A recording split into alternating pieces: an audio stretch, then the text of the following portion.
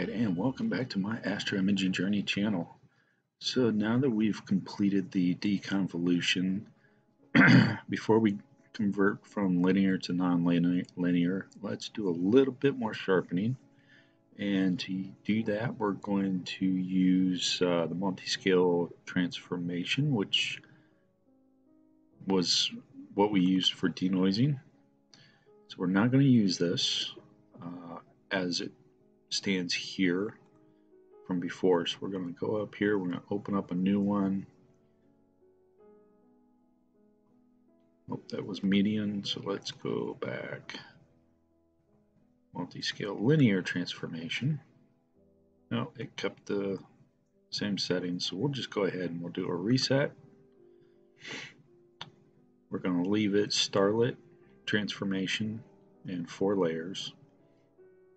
According to Light Vortex Astronomy's tutorial, we don't want to do anything in 1, 4, or R.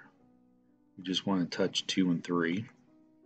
And all we're going to do is we're going to touch this bias. We're just going to set that to a 0.1, and this one also to a 0.1. And that's pretty much it. So let's go ahead and apply it.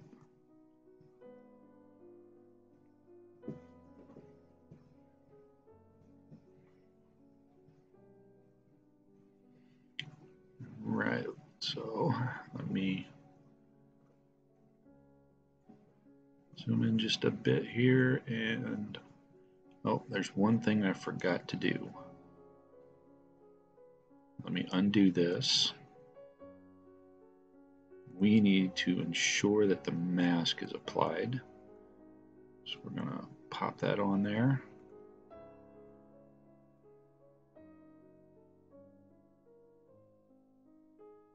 Show mask. Alright, so we're going to be doing stuff to the structure, so we're going to keep it the way it is. Now let's apply it.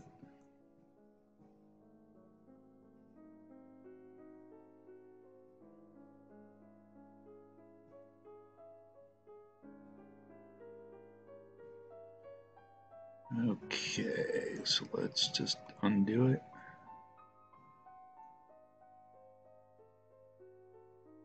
And I'm trying to look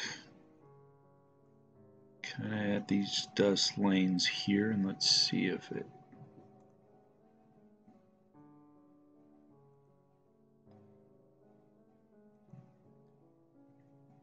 didn't do much.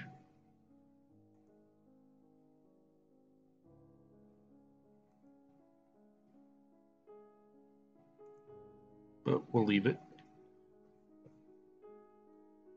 So I want to create my new icon.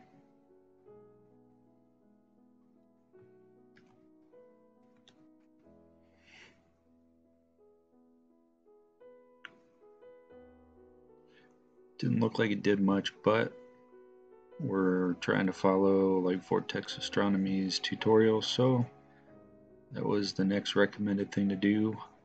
So that's what we did. And, yep, just not seeing much, but that's okay. So with that, I'm going to close this out. And I'm going to say thanks for watching. See you in the next chapter. And as always, please like, subscribe, and ring that bell. And have a good rest of your day. See you in the next chapter. Clear skies.